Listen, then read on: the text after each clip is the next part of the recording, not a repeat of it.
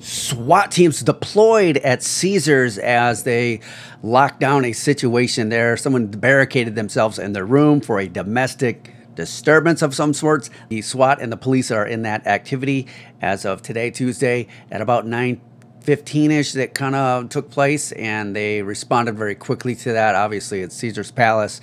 You know, some stuff's going down when you're hanging out at Caesars, whether you're holding somebody captive or hostage or whatever it might be. You're in some real trouble. So I suggest anybody come in here with a gun and need to brandish that gun for some odd reason, you're going to be in big trouble. I mean, that's just the way it goes. But anyways, the boring tunnel. Let's get to the boring stuff. Yeah, boring tunnel in Las Vegas. They have 65 miles of tunnels they're going to dig, and that's 69. Yes, you heard it. 69 new substations that will pick up and drop off on the strip, and they're mostly hotels, so that's good news.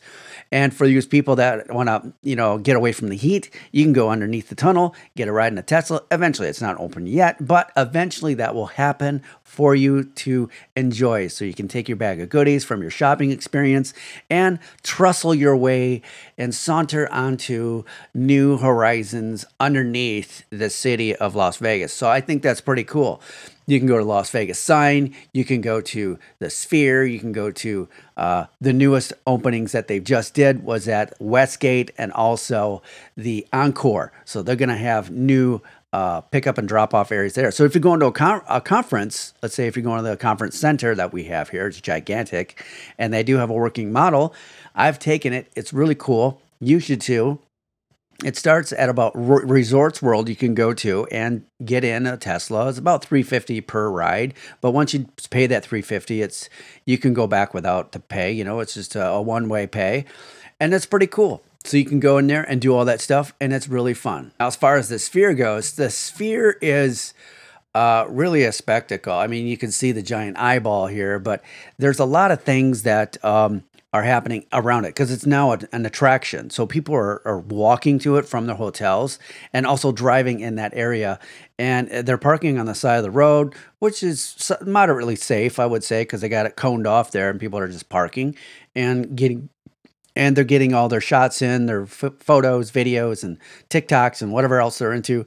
And it's pretty awesome. So if you guys want to see the full 4th of July spectrum of what this thing could do, I have that link down below. I would highly recommend you check that out. It is really fun. I had a lot of fun filming that.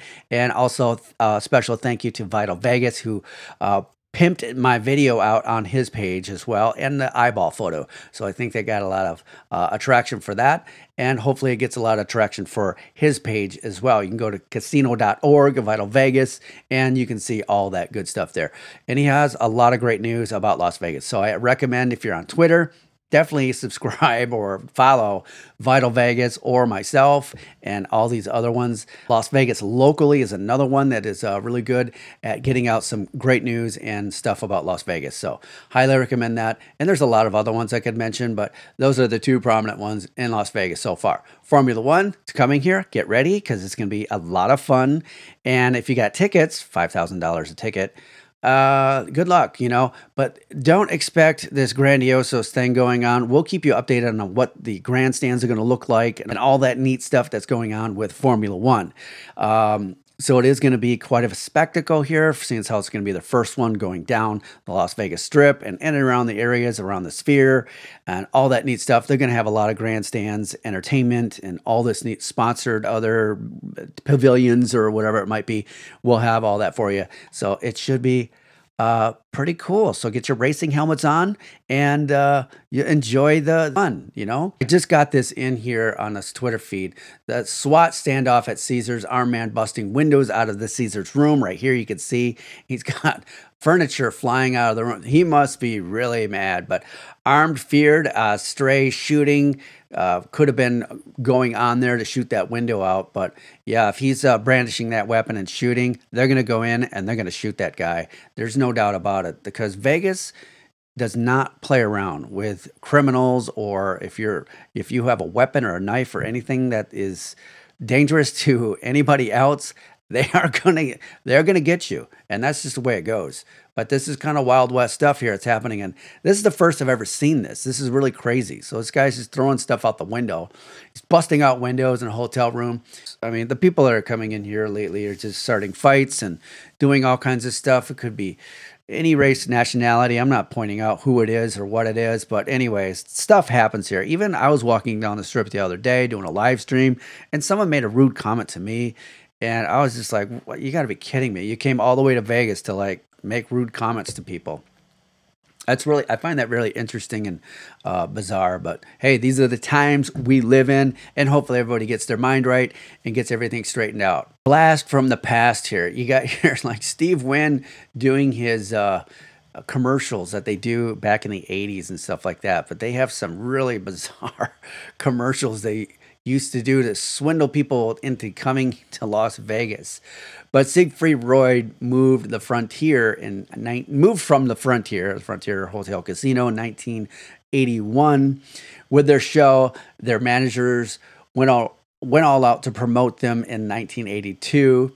Esner's Pocket Magic and all that stuff available at Walgreens. You can see that they're doing some promotional thing with Siegfried Roy back in the day, but they later ended up at the Mirage in Las Vegas. So that's Steve Wynn's old stuff. So this is like talking like the 80s, man. They used to do this weird stuff here. But back then, what was weird in the 80s? Slam balls coming to Las Vegas again. If you're familiar with basketball on a trampoline, this is what it's going to look like. Slam ball has officially returned to the July 21st in Las Vegas. That'd actually be a cool show to watch. It just seems like pretty like aggressive basketball maneuvers going on there with some, really interesting moves. But that guy just took the trophy. So I don't know if they'll have a shoe named after him after that. But anyways, slam ball. So more on this fight. At least 4 women were involved in a vicious fight. So yeah, you can imagine if you're walking through like the Encore, which this was at least 4 women were involved in a vicious fight caught on camera near a set poker tables and luxury Las Vegas hotel, which is the Encore. Even a woman brought a scooter into the fight. So that they're dragging people away, trying to get these people away from each other. So they couldn't, one person got held to the ground and all this stuff. And it's really just nonsense. It's really just nonsense. But people love this stuff. It's drama. It works. It gets attention. And maybe it's the new marketing theme for Las Vegas. Hey, how can we get more people like this into our hotel? Because we need this. It brings a lot of attention to our thing. No, I'm kidding. Please don't do that. It's probably not a good idea. Again, the orb, you can see the traffic here as people are mustering their way into the Sphere area. You can see the other side of the road where people are hanging out, some on the median of the road. And it's interesting. I think it's great people are getting stuff like that, but the traffic backup for this thing is unreal. It's definitely a spectacle in itself. So can't say enough about the Sphere. It is definitely eye-catching, as you can see. I spent $2.3 billion on this project, and the biggest question with this Sphere whole thing is it's 366 feet high.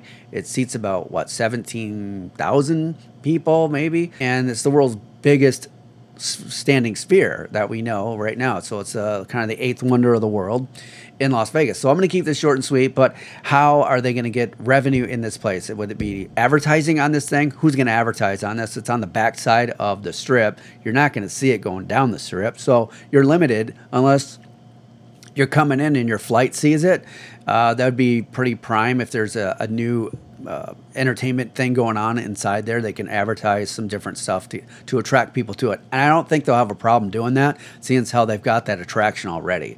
So that's just my take on the Sphere. Not sure if they'll make money on this thing, but eventually, it'll come to a fruition in the future. So back to the boring tunnel thing. You can see the footage here. The boring machines are doing their thing. They can dig about a mile per week. So 1 mile per week, which is 4 to 5 times slower than a garden snail. That's crazy. But anyways, this is, I think, the Encore location here. Looks like the Encore back end there. But yeah, Encore's going to get a pickup drop-off one, and this is what it kind of looks like when they bore through something. And so they're about 40, 50 feet underground, and they just come up on a slant, and there it is. So they can directionally change this thing on different degrees of angles and stuff like that. Not a 90 degree, but kind of sloping degrees, so you can pop out with your car and drop you off and all that stuff. So it's the Loop.